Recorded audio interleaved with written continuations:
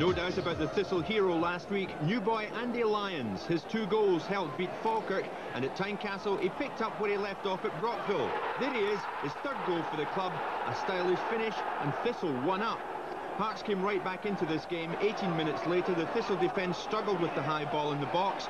Greg Watson doesn't mop up, in stepped Johnston, and that's 1 each. And then Hearts got themselves into gear. The Capital side could have been ahead just a minute after that goal. Johnston the creator this time. That ball missed by Slavin, and Alan Lawrence is through on Walker. The goalkeeper did well to stop the striker in his tracks. If you thought that was close, you ain't seen nothing yet. John Cahoon provides a cross. Robertson just can't get there. And look at that clearance from Tom Smith off his own post. Perhaps that was a turning point because Thistle went up the park. In stepped Tommy Turner, and it was 2-1 the Jags at half-time.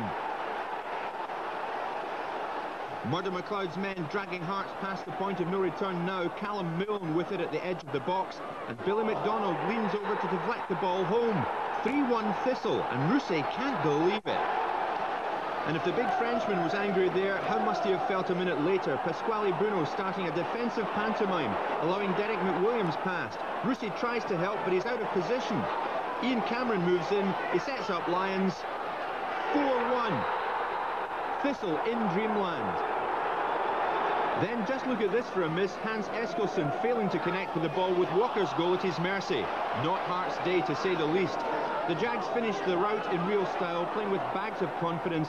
Cameron with a tremendous lob. Remember, Rousset is 6'5", but that's 5-1 Thistle, and the Jambos go home. But maybe they left too soon. Hearts kept at it. Eskilsson scrambled one over the line. But 5-2 Thistle. What a day for Murdo McLeod's men, and a great performance from Ian Cameron.